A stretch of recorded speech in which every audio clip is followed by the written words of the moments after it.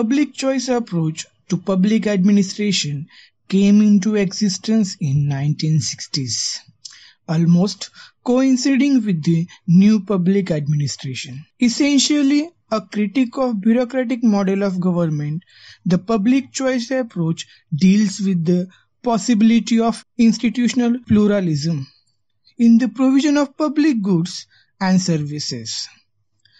Plurality of the governments and public agency is supported on the ground of consumer preference.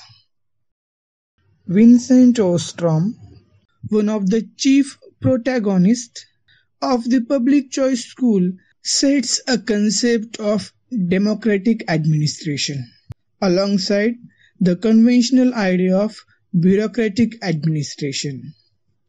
In his book The Intellectual Crisis in American Public Administration, Ostrom writes, bureaucratic structure are necessary, but not sufficient structure for productive and responsive public service economy. Public choice is the economic theory of politics, being the application of the economics to the study of politics includes public administration. This definition establishes the interdisciplinary nature of political science and public administration. This entry into politics is a bold advancement of part of economics. There are areas where economics and political forces inevitably interact, and these are natural fascination to economics.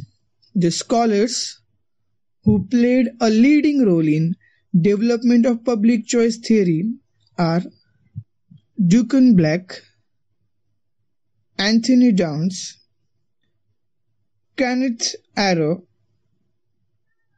James Buchan, Gordon Tullock, William Ricker, and M. Olson. Public choice theory is principally the contribution of economists. The public choice theory challenges the traditionally established public interest theory of democratic government.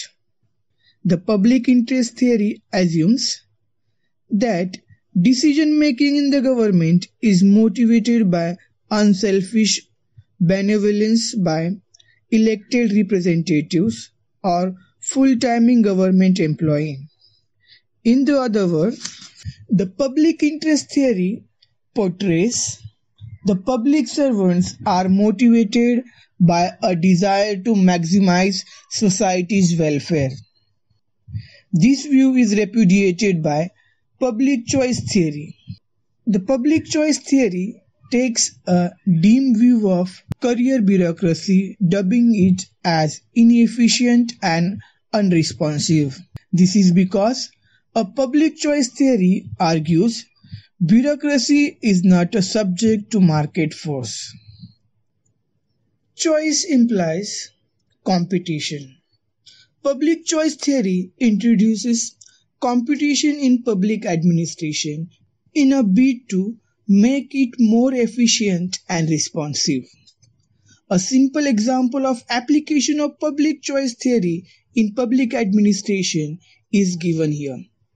Before 1990s, Indian Airlines enjoyed monopoly rights in running air services in India.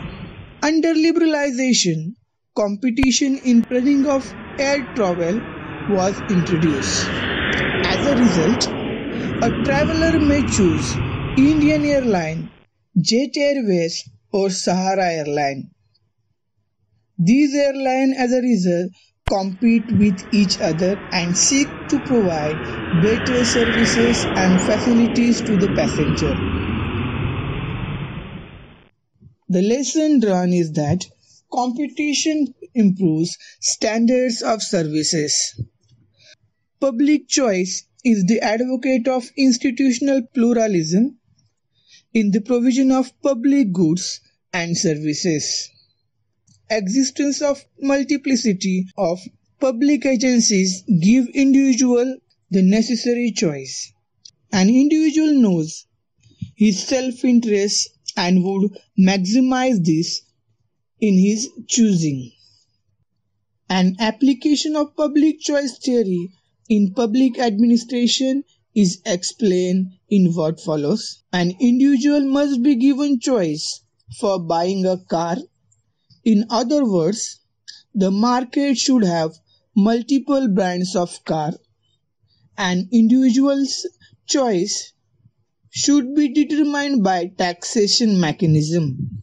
Some cars consume less oil, causes less pollution. Some consumes more. He enjoys the freedom to buy limousine, but the price of such limousine would be more as he must pay more for air pollution and consume more oil. By taxation mechanism, we deal with the energy crisis and pollution problem. The money thus mop up can be utilized for researches in developing alternative to conventional sources of energy and in combating pollution problems. The more pollution and petrol, the higher tax. Individual thus enjoys freedom to make their choices, but they should be prepared to pay higher prices. Thus, the general citizenry does not have to share their burden caused by some specially inclined individuals.